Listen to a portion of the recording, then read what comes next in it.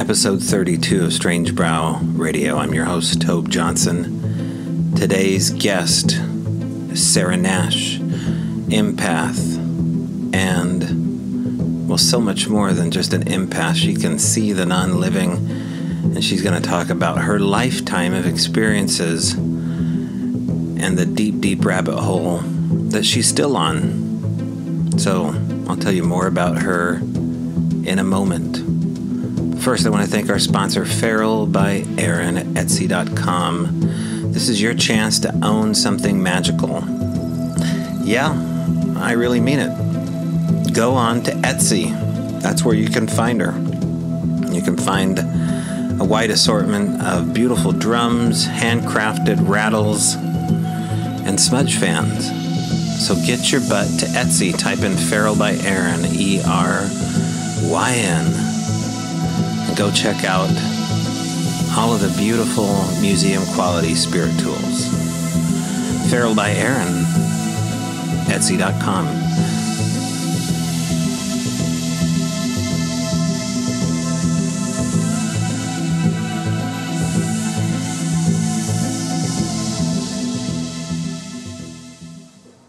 Sarah Nash is a proponent for psychology, especially the way of bioenergetic fields harmed by other EMF, the emotional manipulative frequencies.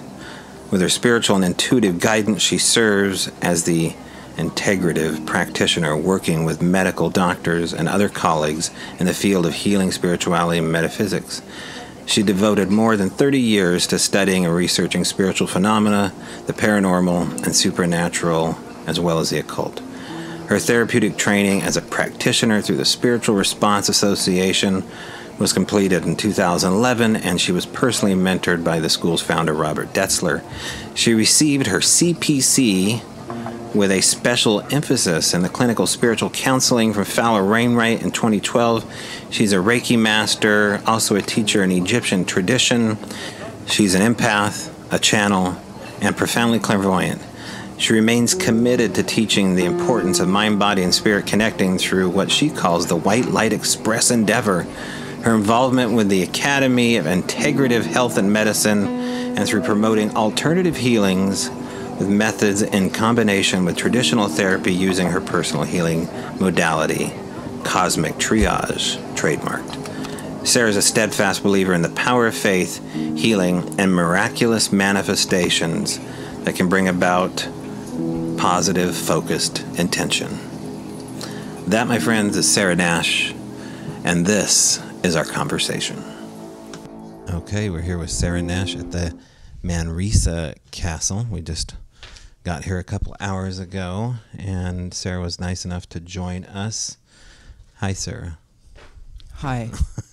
Let's start with a hi. The Corbin Dallas thing. Sarah's here with her husband, Peter, and I'm here with Aaron. And we're just upstairs in what used to be, I guess you'd call it the converted chapel. Sarah actually worked at the castle, and she's going to be one of the speakers on the 25th of October at our live event here. But I thought it'd be a good opportunity, since you're local, to talk not only a little bit about some of the local stuff, just lightly, because I want to save some of that for the 25th, but to speak a little bit about you and your background. And so tell the folks a little bit about Sarah Nash. I'm not even sure where to start. So what we're going to do is we're going to start, since we're sitting in a Jesuit, Reformed, You're good. All right, you can edit that out. No, you're good. Okay. A Reformed, this used to be the Jesuit sanctuary. Yeah. And so we're going to start with when I was 9 years old. My mother took me to a priest, told him that I needed a exorcism of sorts. At 9 years old. At 9 years old, because Okay. I had just seen Lost Horizon. Okay. With Olivia Hussey, and she's just amazing. And I knew that that's where I came from. Okay. And because the angels that I spoke with and the beings of light that I could see, it just seemed to me that the entire premise of Shangri-La made more sense to me than the hell that I was living with my mother, who was, a piece of work. Mm-hmm. And my father, God rest his soul, was an amazing human being. But nevertheless, I would tell her the things that I could see and hear. And it really bothered her. So she takes me to a priest, and he shoos her out of the room, and he asks me to sit down in front of his desk. And he said to me, "Tell me what is happening. Tell me, your mother says that you're scaring her and other people." And so I told him. And so he asked me a series of questions, and he came to the conclusion that there was nothing wrong, that I was a gifted child. And he turned around and he took a book off of his bookshelf, and he handed it to me, and he said, "This is your patron saint, Joan of Arc." And he said, "Stop telling people these things because they don't understand." And she ended very badly. So never speak of this again. Oh, wow. Okay. So he was actually the first person that validated me. He didn't scold me. He didn't tell me that I was making things up. He didn't. I just remember the experience being very positive, well, except for Joan of Arc being burned. Yeah. Murdered.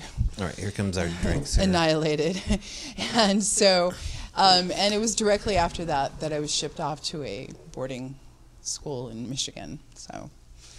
Okay, yes. so your first experience with a religious authority figure wasn't necessarily a bad one. It's not like you were rebelling against religion. You're simply just born. I love religion. Yeah. Yeah, I have a degree in theology from Naropa University, and I was ordained to Melchizedek. Aaron and I were talking about that earlier with the Sanctuary of the Beloved from Dan Chesbrough in New York.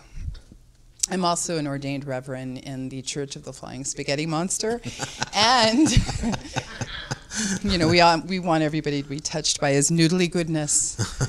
Have you met my Lord and Savior Pasta? Yeah. I was thinking earlier today about doing the Paschetti Tarot. That's like different types of. Right, antipasta, all of it. Instead of the major arcana, the major mipala. Yeah. Anyways, no, seriously. Wow. Switched on a dime there. You have to stay on it. Okay, so you go off to boarding school. Yeah. How long does that last? Just a year.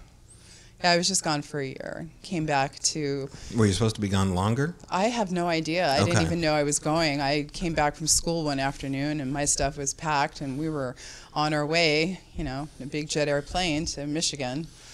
And was I that just there. to get you out of the house because they couldn't? I have no they didn't idea. Understand? We've never talked of it. Okay. It was just one of those things. And my childhood was really traumatic. I ended up going, when I returned, I ended up going to a foster home. Mm-hmm. And that was just really awful. And there were lots of things that happened as a result of that. And then when I was 12, I went to go live with my cousins in Utah, who... Nice. Great sound effect. That was a very good sound effect. I love that. I do. Yeah, do it again. Yeah. I can blow some bubbles. The bubble cast. All right. But they were Mormon. And so, of course, I joined the Mormon church because when you live with Mormons, when you're 12, you join the Mormon church. Yeah. And most of all, though, when I heard that they had the Melchizedek priesthood and that you could become a Melchizedek priest and go on missions, I was super jazzed. But then I realized that they don't ordain women as Melchizedek priests anymore. Joseph Smith ordained his wife Emma as a Melchizedek. Yeah. Ask me anything about Mormons. I love them. Okay. I love them, and if I had to choose a religion to be a part of it, you kind of dress like a Mormon now too. She's got on a little, from the, like you're on your mission, right? Well, that's kind of what I was doing. I am on a mission. I grew up with Mormons too, all around me. They kept me out of trouble, actually. Yes. Like I would have been a hellraiser had I not had those 3 Mormon friends surrounding me. Like, choose the right side. I'm telling you, the greatest foundation of my life. Yeah. I tell you. You know, I became a Laurel Scout. I was my Laurel's class president. I enjoyed being a Mormon. It gave me a foundation of goodness and a belief in translating everything to its highest possible power. And so I will be forever grateful for that. On the other hand, when I ended up getting a full ride scholarship to Western State, which is AKA Wasted State, my bishop told me, he said, don't go. Au revoir, Pee-wee. And I have not returned. So you had no ambitions to go to BYU and set yourself apart? I got a full ride scholarship. Uh-huh. Yeah, I could have gone to BYU. Yeah. I was my school yearbook editor when I was in 9th grade, so I went to BYU for 2 weeks to learn how to do that, which is why I had my own very successful first online magazine called the Hiss Quarterly. For 4 years it ran online. It was cutting edge. It was like one of the first of its kind. What year was this? This was 2003 through 2007. 6, 7. Okay. Yeah. Okay. Yeah. So not exactly the dawn of the internet, but... I mean, no. yeah. God, no. Yeah. No. But this was the dawn of... It was before Issue. It was before forums, and it was actually even I don't even know if WordPress. blogs hadn't even been... Blogs were Well, just no, being Zanga. discussed. We reconnected on Zanga, Peter and I. Zanga. Never heard of that. It was like Diary X, MySpace. It's like MySpace, yeah. Yeah, it was MySpace for the blogging. Oh, gotcha. Yeah, bloggers. So as you're with this foster family here, are you dialing down your intuition part of yourself right now? What's going Absolutely not. No, what they did do, though, was they took away my tarot cards, things like that, because, they were, quote unquote, instruments of the devil. Could it be? So you were sneaking these from gift stores, or how are you getting? No, absolutely not. No, I was given a deck of tarot cards by a friend of my mother's when I was 12, and so I actually had them when I went to go. I thought I was just visiting my cousins in Utah, and I ended up staying with them until I turned 18. And, well, for a brief period, I came back to California when I was 15, but that's a whole different story. But, when I turned 18, I got into an argument with one of my bishops about how the Holy Spirit is a gift for everyone, not just those who have had the gift of the laying on of hands. And he said, yes, that is correct, but those who are ordained in the LDS Church, we have it all the time. And I'm like, no. Everybody gets to have the Holy Spirit all the time when they ask for it and when they need it. And so there was some element in there of some scriptural, because I attended a 4-year seminary. I knew the Bible back and forth, and so we just agreed to disagree. And one of the things that I don't like are when people say, oh, you just don't understand. Like, try me. Speak it to me. Let me sit inside you, because that's my gift as an empath. And I'm an extraordinary empath. I can sit inside you. I know what you're feeling, and I can pull the energy. If, for instance, if you came and sat down and needed to do a session with me, and you were going to ask me about your mother or your best friend or Aaron, I could sit inside you and pull their energy through you, sort of like I'm doing. I call it like cosmic needlework. I can pull that through your heart and through your energetic center, because you're going to feel your way, and then I can feel what Erin's feeling through you and how she can view that. I think it's a very special gift, and I think a lot of that has to do with the fact that I was born deaf. This year, it's just decoration. This year has about 33% of my hearing. And as a result of that, I had to start looking at people as a very small child and try to decipher what it was that they were feeling and saying. And I found that most of the time, when their mouths were moving, they were lying. Hi, how are you? And all these spiky things coming off of people, right? And it was just very confusing as a child. It's like, why does this person say these things that are so sweet and kind, and yet all I see are hatchets? It was very confusing. And so I really believe that we do all have this gift and capability. And because of my distinct physiological, mishaps, whatever you want to call them, disabilities, I believe that I was able to hone my eyesight. I can see a spectrum of color that most people cannot. and Peter knows this. He knows that I have been tested. I see a spectrum of color that most human beings do not. And so as a result, again, being born with this disability of not being able to hear, I can see and feel better than the average bear. So I'm very grateful for it. On the other hand, my parents were really, I ended up going to a Montessori school to learn how to speak because they didn't want to have a child with a disability. So I was not allowed to learn sign language, and I was not allowed to act or be deaf. It was just, they thought I was dumb. She dumb. Because when I was like talking, and it still happens today too. People will say things, and I'll think, if you could hear what I hear sometimes, I'm like, which is why I spend a lot of time laughing, which is good for me. But sometimes I'll lean over to Zen Master Ted here, and I'll say, "Do you want to know what I just heard?" He's like, "Oh God." I don't know if I know. Would you like some Puschetti? It's R-rated. So I hear the other world through this year, actually, and I hear when I'm, speaking with people, tones and frequencies. Now, I have an implant in my upper jaw. In my lower jaw, I have a bridge. And when we had that put in 4 years ago, my ability to hear in stereo was magnified. Because beforehand, if a hammer dropped over there, I'd look that way. Oh, wow. Yeah. So has it gotten progressively worse over time? Yes. Okay, and has that amped up your intuition? I believe it has. Yeah. And you have really strong eye contact with everyone. Are you reading my lips too? Is this part of what's going on? I read all of you. Right. So And you're that's what reading I the tell whole people. person, but you actually want to see what I'm saying as well as, okay. Yes, absolutely. I see colors. And sometimes it's almost like cartoon bubbles. It's like thought bubbles that come around. It's very interesting. It's very beautiful.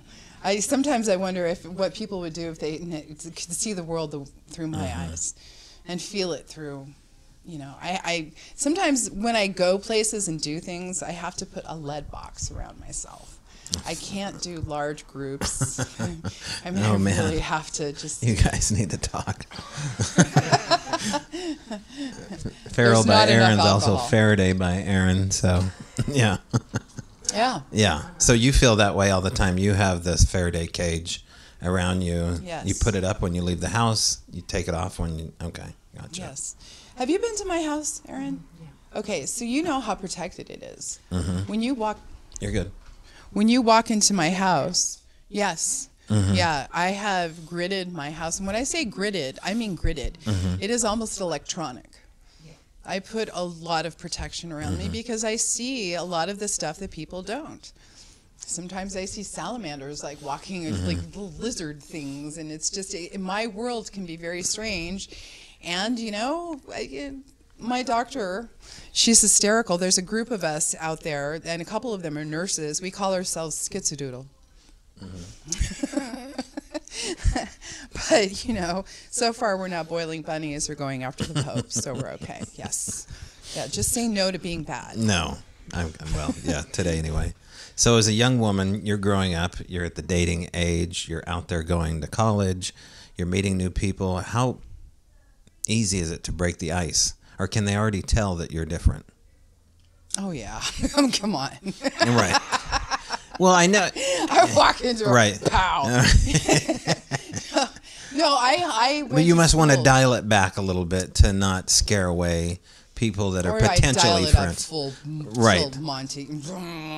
Are you just doing active readings as you walk into a place? Like, oh, you got an attachment. You're gonna have trouble in 5 years. I'm not worried about it. Okay. Yes. Yeah. And I often play this little game with my daughter, who is also gifted. Right. And she's been pushing it away most of her life, which is fine with me because it's difficult to live this way. I mean, I'm blessed that I've been able to manage it from point A to point B, but that's because I have a very specific skill set. I'm a survivor of abuse. We're going to talk about that for a minute. Let's talk about dating. When I met the father of my children, who is a wonderful guy. I mean, he's a wonderful dad, and actually, okay, we're friends now. But there was a point in our life when he was a full-blown alcoholic and drug addict, and he beat the ever-living you-know-what out of me. And that's how I ended up being a consultant for the LAPD, working on some of their cases, because initially I had to attend a domestic violence. When you go into the not witness protection program, that's a different thing.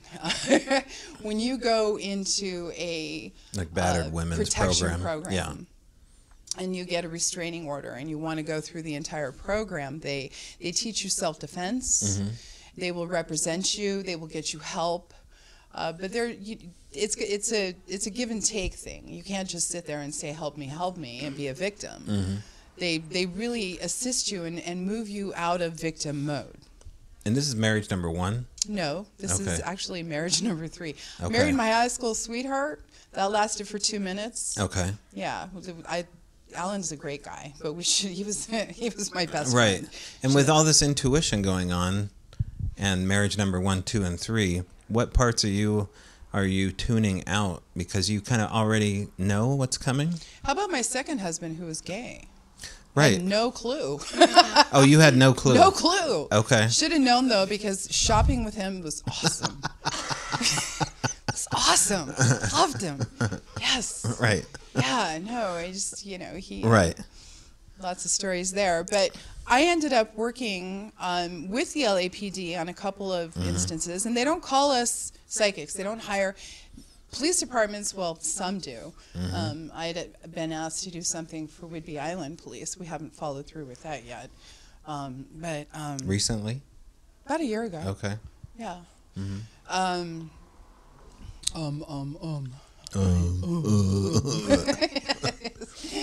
What do you not say when you're on the air? That is how I got from point A to point B with the LAPD. So you get introduced to the LAPD by way of tragedy, although coming up around the corner here is something amazing about to happen. You had no idea that it was going to take this huge left turn. Right. Okay. How'd that happen? That happened as a result of handing out flyers on the Venice Beach Boardwalk. You handing out flyers, okay. Yeah, for, free hugs, yeah. Right. But this really beautiful woman, a black woman, came up to me, and she was going through some of the stuff on our table. And when she took off her glasses, I could see that both of her eyes were black. Right. I mean, and I know the difference between, I fell, or I was in a car accident, or I had a nose job, or this is, a husband and his hand. And I went, oh, no. We need to talk.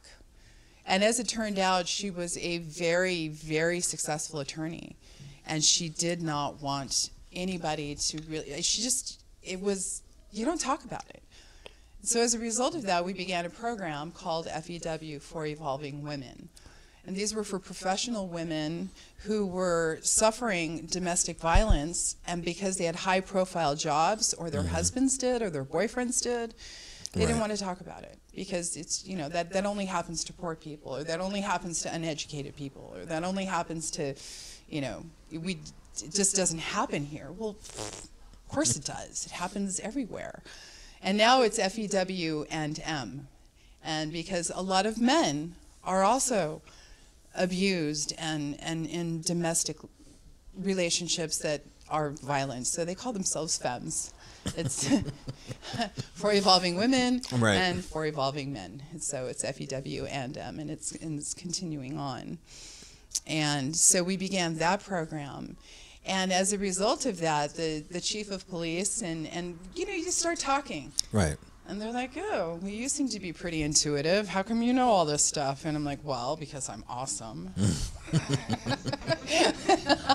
Remember to be awesome at all times. And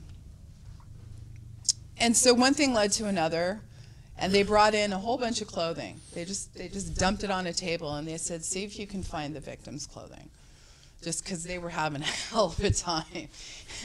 Sure enough, what happens And Peter has been a witness to this. He has seen me do this. I wish I could do it at the craps table. I actually, I did try that once. Right. It's not ethical.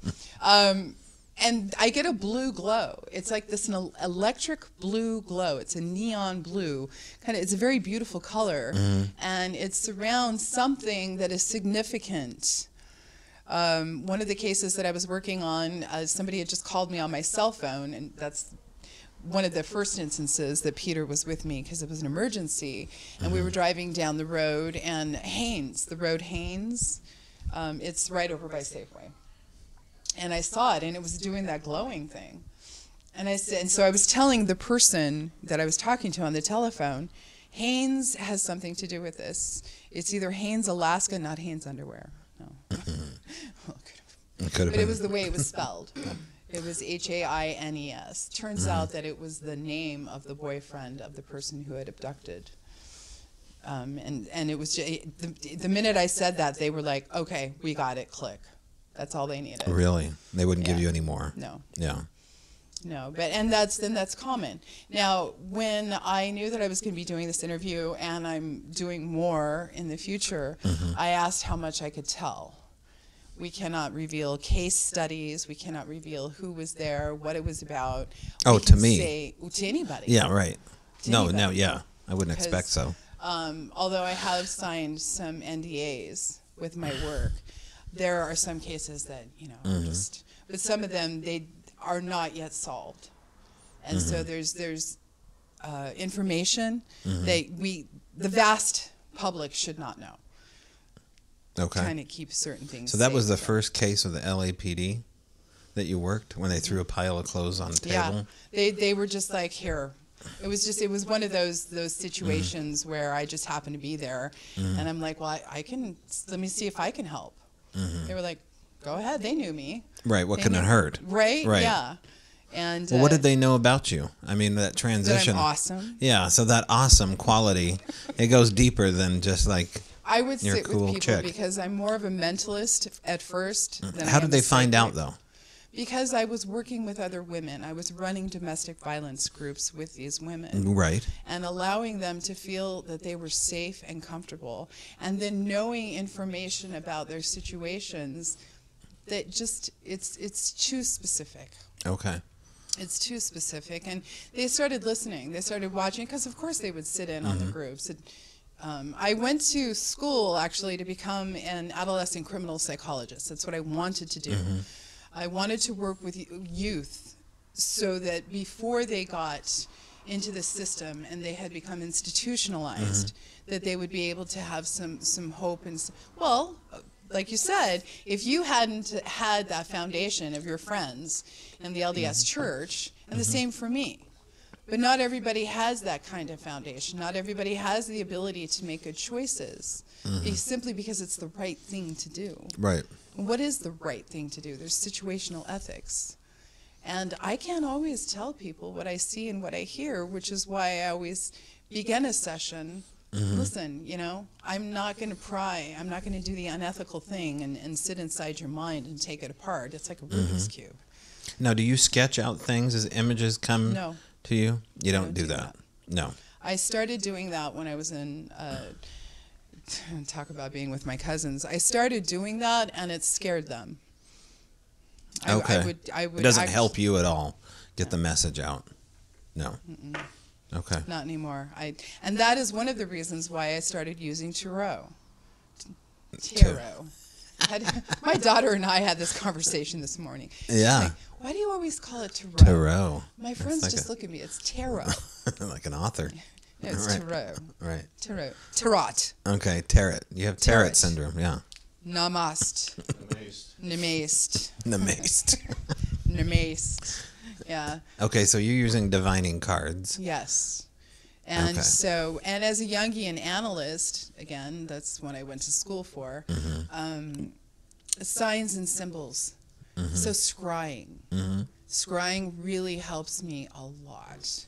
which is why my home is set up the way it is. I have certain images and things that I focus on when I'm working with a person. Describe to the audience what you mean by scrying. Scrying is when you're having a conversation with someone. For me, this is how it works. Mm-hmm. Suddenly, all I'll see is this pair of glasses. The entire room, you can have all different kinds of things, but this pair of glasses suddenly becomes my focus, even as I'm talking to you, mm-hmm. and I will know that this pair of glasses has something to do. So that's one. So now I know I've locked in on the glasses, and now I'm looking at your T-shirt mm-hmm. and the spiral on the Bigfoot's eye or his ear. Is that his ear? Oh, that's the pineal gland in the ear. Yeah. Yeah. Okay. Mm-hmm. There you go. Mm-hmm. All right. So I would open up a conversation with you just like we did there. Mm-hmm. So something to do with the pineal gland and the third eye. Mm-hmm. So it's something that you learn how to put together. So I know then I'm gonna tell you right now, you have a problem with your third eye, brother. Oh, this is happening. Yes. You're doing a reading. I have a problem with it. I wear contacts. I need a contact for that. You need contacts on your third eye. Right. Right. That's great.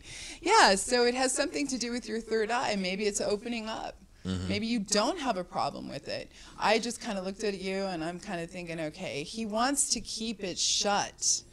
There's a portion of mm-hmm. when I'm talking with you, like I see you reaching out energetically, and then you, it's sort of like an anemone. Oh, an anemone. Anemone, thank you. Words. Right. Words. A sea anemone. Language.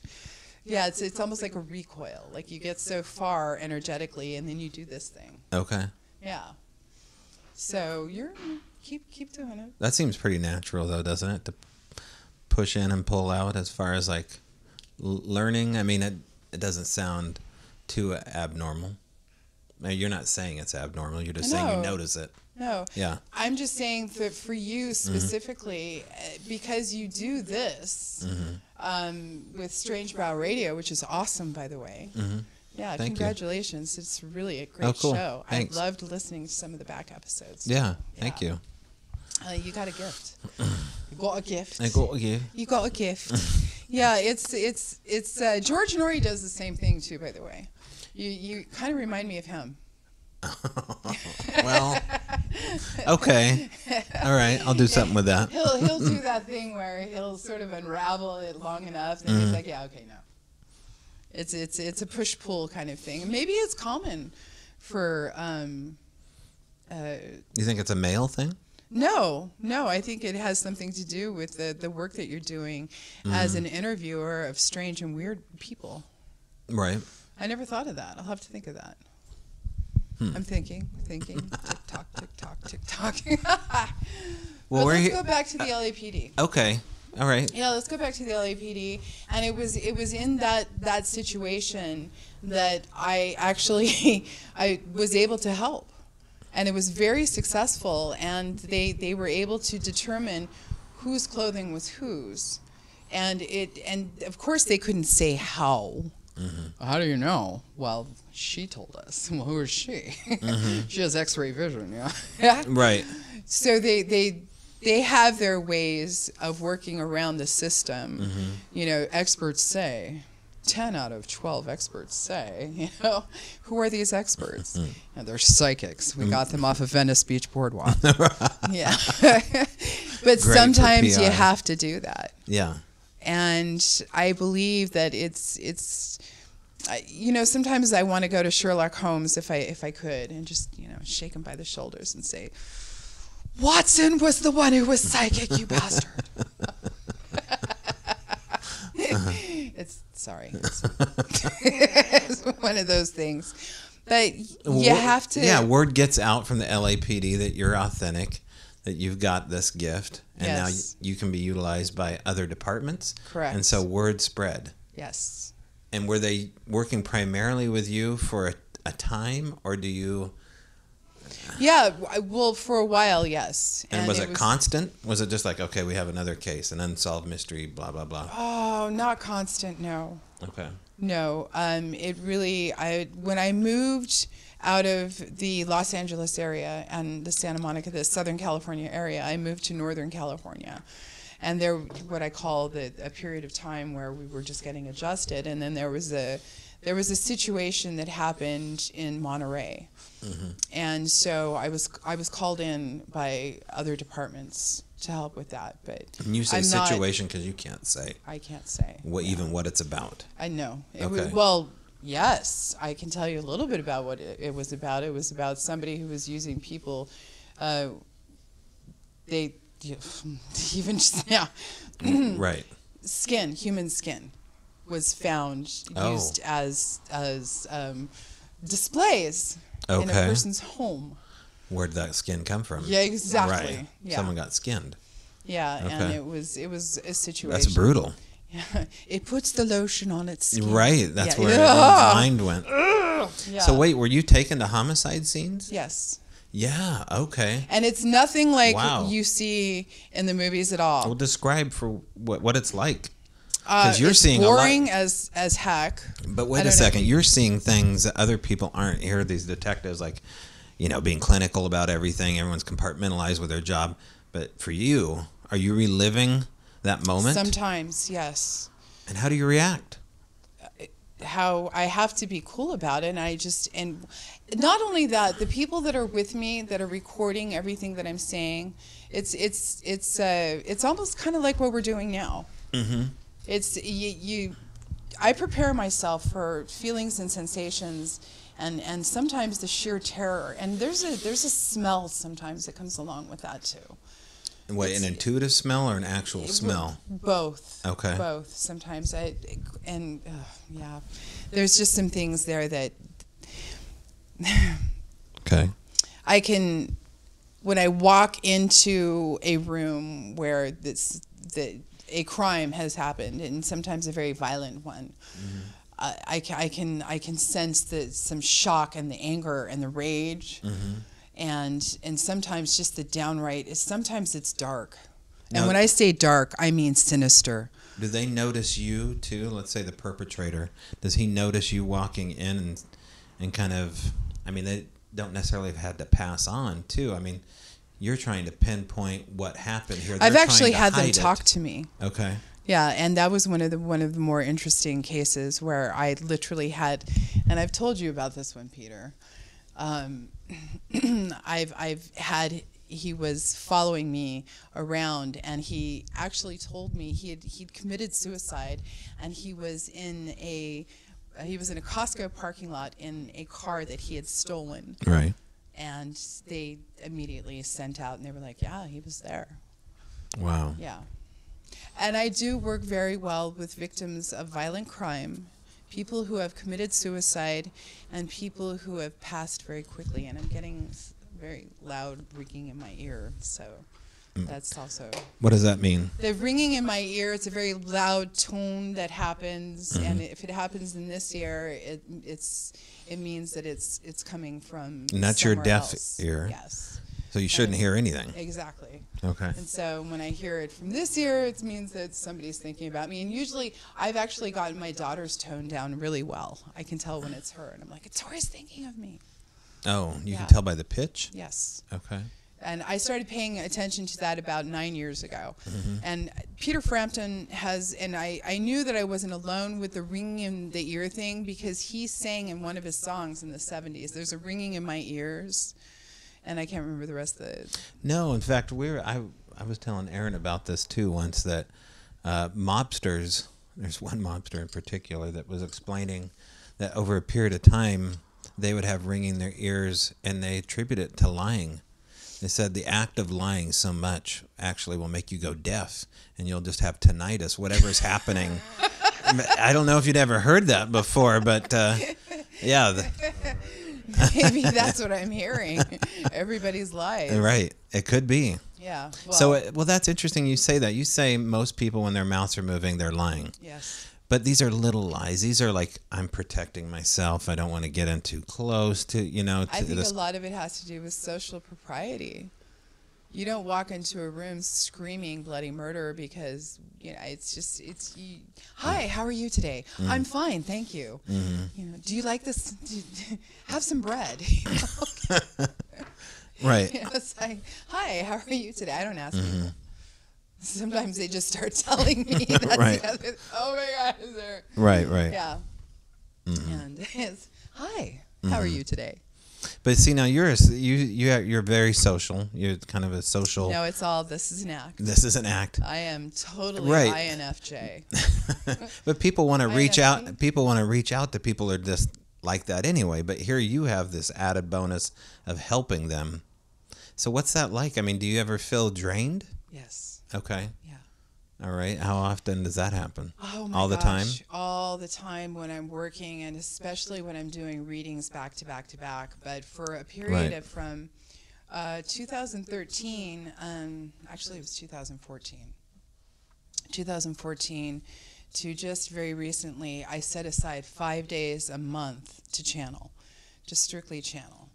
And I didn't eat, I didn't sleep very much, and it was a process where I began really just reaching out with my mind and with my being, because I wanted to really go cosmic. I didn't want, not that I don't enjoy helping people, with regard to, does he love me? Does he love me? Yes, he does love you. Wait, now, you said that almost flippantly. Do you ever tell them what they want to hear? Just to get it, just to get it over with, just for the fact that just like it, no. No. You're never tempted? No. Okay.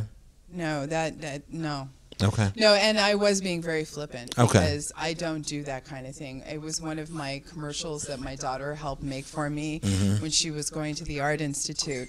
It was, people would say, ching. Yeah. That's where all the money went. Right. Yeah. There has to be mediums and psychics, though, that do that. Tell Of people what they course. want to hear. Oh, I don't know. You don't know them? I don't know. You if they know do that exists, though. I know that exists. And what's your opinion of that? That's why people like me have it very, very, it makes it difficult for me to say that this is a science. First, I'm a mentalist. I'm going to watch your body language. I'm going to look at your eyes. I'm going to see how I can tell just by a nostril flaring, an eyebrow moving, the move of a head, the way the body shifts. And I've been so skilled at that, as from a young child, learning for a lot of different reasons. A lot of it had to do with being safe. But part of that then is going, wow, I can help you. Because now I know who and what you are, why you think some of the things that you do, and don't ask me how I can rifle through that Rolodex of experiences in your mind. Sometimes it's like looking through a viewfinder. Right. I see images from people's lives. It's like the old viewfinder with the little, you go click, Oh, click, yeah. Yeah, and I don't know how many of your audience would understand what it is. No. Look it up on the Look internet. up Ask viewfinders. Google. Right. Dear Google. Yeah, and so I would get still images from people's lives. And then I put it all together, and I'm sort of like in Stargate, I'm Daniel. You take all these bits and pieces, right? It was Daniel, right? He was. Yeah. Wait, what Stargate? Stargate Universe. It was a show on television. Oh, you mean like the spin-off from the movie? Yeah. Okay. Yeah. Yeah, I never wanted to watch it until that like MacGyver 2 years is the ago. main. I think MacGyver was the guy, main guy, right? Right. Well, yeah. So I can MacGyver. Give me your paper clip and your bubble gum. I can, Right. tell your fortune. No, I don't want to be a fortune teller. People come up to me. I used to call myself the cosmic hooker, because I would get emotionally naked with people, right? Right. It was like, yeah, no, that's not going to fly anymore. Now, have you ever taken on a charlatan? Like, just based on the fact that you're trying to be legitimate 24/7, and then you have these charlatans out here. Oh, yeah. Have you ever had to take one on? And Yes, I have. What's that like? Yeah, it's horrible. It is absolutely horrible, because I'm going to tell you something. Words are spells. We spell words.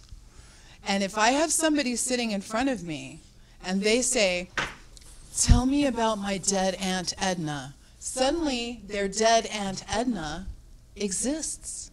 They've spoken her into reality, which is where I became very, very, there have been a few people in my life recently who are pure sociopaths. Pure sociopaths. Mm-hmm. And I'm learning that some of them are incredibly skilled. And I would give you names, but I was given a cease and desist order by an attorney. So I'm not joking. Okay. Yeah. And when I'm sitting in front of somebody who wants to lie to me, Mm-hmm. and I'm really in a moment and I'm invested in that, and I have them back to back. Now, if you're just coming and sitting inside my, if you're just coming in and sitting inside my house and we're doing a session and you're lying to me, I'm going to go, yeah, you're lying to me. And I have said that to people. Why are you lying to me? Mm-hmm. But if I'm sitting in a group or I'm doing a show or I'm out in public and I have these people come up to me, tell me about my dead Aunt Edna. I always use my dead Aunt Edna. That's actually Poor Edna.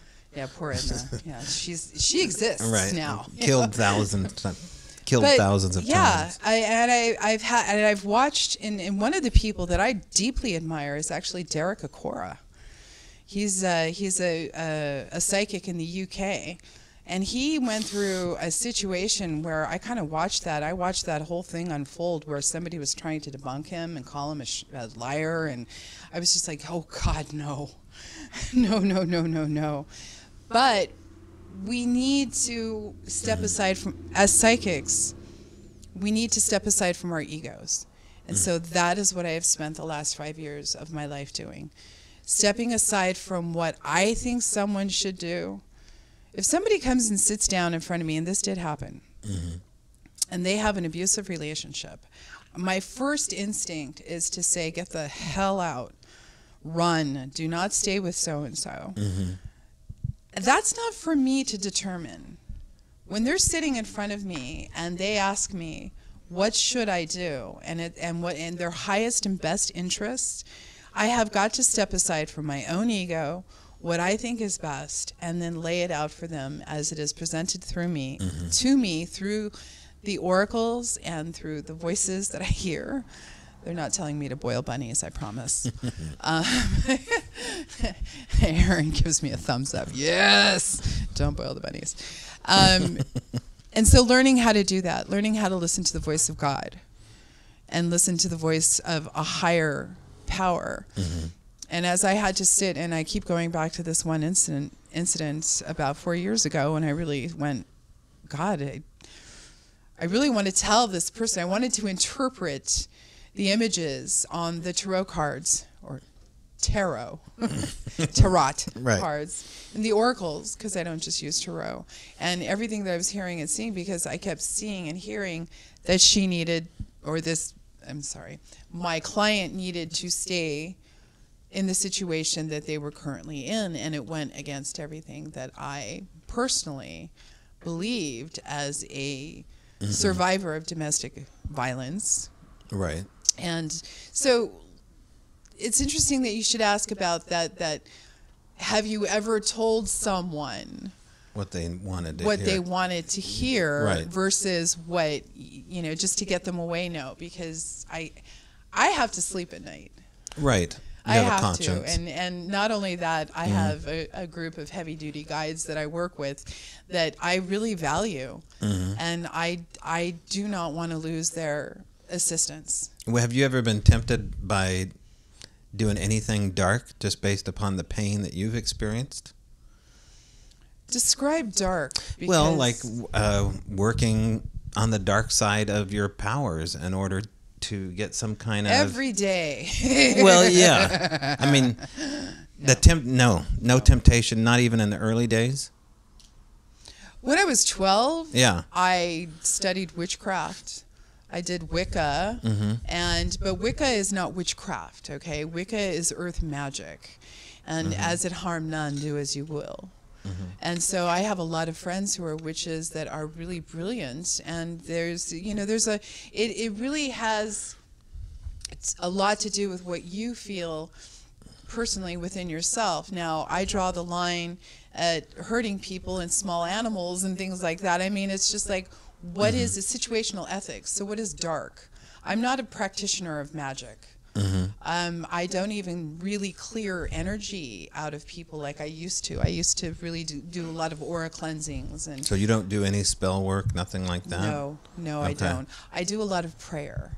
Okay. I will do a lot of prayer, and I have the White Light Express, and that is my baby. I do. I have done the White Light Express since 2001.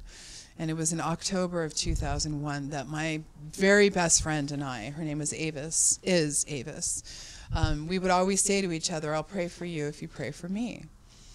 And so we just started doing this thing. It was part of our Zanga thing, and more and more people said, will you pray for us too? And so I would prefer to just sit down and light a candle. And I always do. I like candles because candles, earth, air, fire, water, all the components. You don't have to be a witch. You can be an airbender, an earthbender, a firebender. But those are the building blocks of everything that is, you know, again, is it a cult? Is it a cult when a priest lights a candle and he says, you know, pluribus nabisco platinum, you know, right. E pluribum unum Right. popcorn. But seriously though, it's you know, Namyeho Renge Kyo, Om Shri Ganesha Namo. I mean, all of these things that we say. What does that mean? Om Shri Ganesha Namo. It's an honoring of Ganesh, the Hindu god. He removes obstacles. He's the elephant, the very beautiful the Indian elephant. Yeah. I love Ganesha. Okay. Had a few conversations with him too, honestly. Okay, let's fast forward here just for sake of time. We're at the Manresa Castle. You worked here. We're going to talk more about that on the 25th with Ron Moorhead and Barb Shoup, and there'll probably be some other surprises here. But we did like a brief tour here. I did record some of that, so maybe I'll play that as well. But you took us to some really cool areas here, and the staff was kind of blown away by how much you knew. I mean, you knew exactly where to walk, what switches to flip on here, and you're like, that switch doesn't work. I love this place. I do. Yeah, so there's a speakeasy down below. I don't even think they knew that. They didn't know that at all. And there's a lot that if you start talking to the people here in town, yeah, a lot of people don't even know that there was a train that ran through town up here. Yeah, there was a trolley. There was a whole trolley system. There's so much about Port Townsend that I mean, because history is about those who for those who remember it, and who can write it down. And there's a lot of stuff. I mean, like for instance, if you think about how the brothels downtown, if you can go into the old historic society downtown, and you will see where they said if a fire happened, they had specific places that you know, don't worry about these places because those were houses of ill repute. I mean, talk about the Palace Hotel. That's a big one, right? No. No? No. Miss Kitty up on the second or third floor? No? Okay.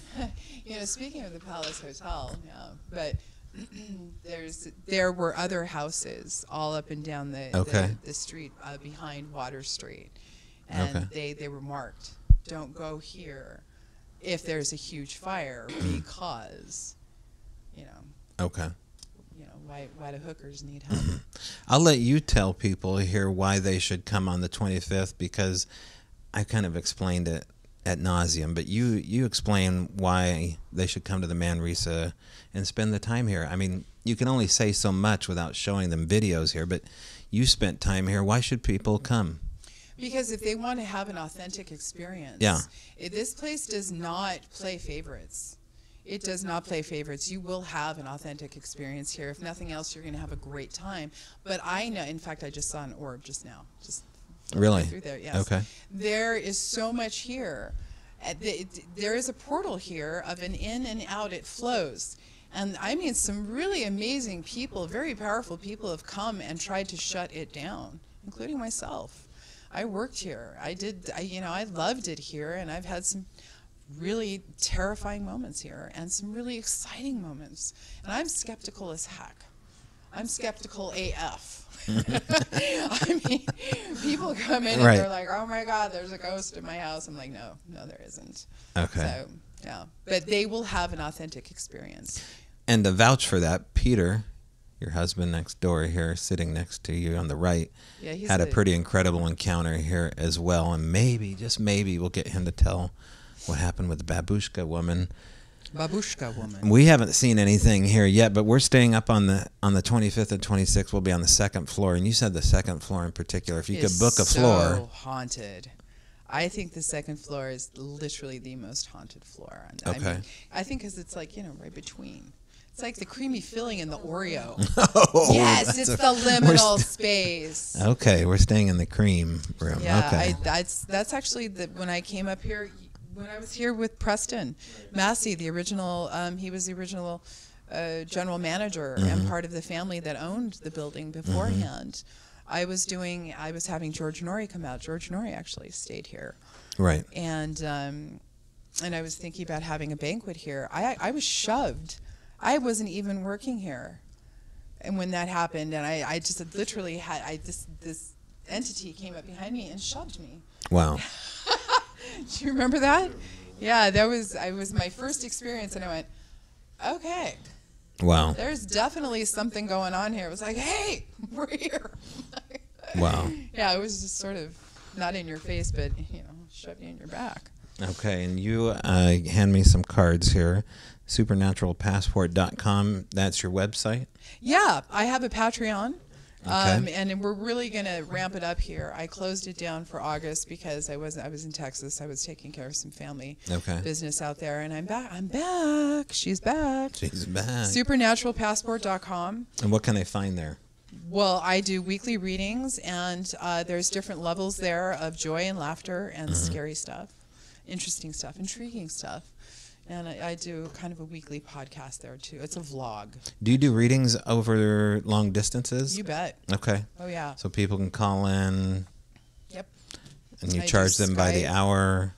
Yeah, it's $99 a reading, actually, whether it lasts 3 hours or an hour. I mean, typically they last about an hour and a half, but I've had some cases where I've had people come in. Yeah, okay. Free show. October 25th. I don't know if you can stick around to the 26th. There's a big Halloween party. It's $10 to walk in the door. You don't have to stay here. Great. Thanks. Yeah, thank you. All right, that was Sarah Nash and the reverb monster that got into her microphone. I did everything on my end to smother that darned old little reverb attached to her into the mic. I'll look into that one so that doesn't happen twice. Maybe it was the location.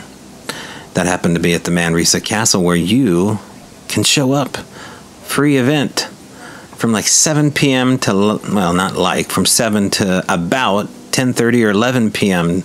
October 25th. Manresa Castleport, Townsend, Washington. Book a room there. Big old haunted castle. New owners, new fun. Ron Moorhead talking about UFOs, ghosts, and aliens. Sarah Nash and Barb Shoop.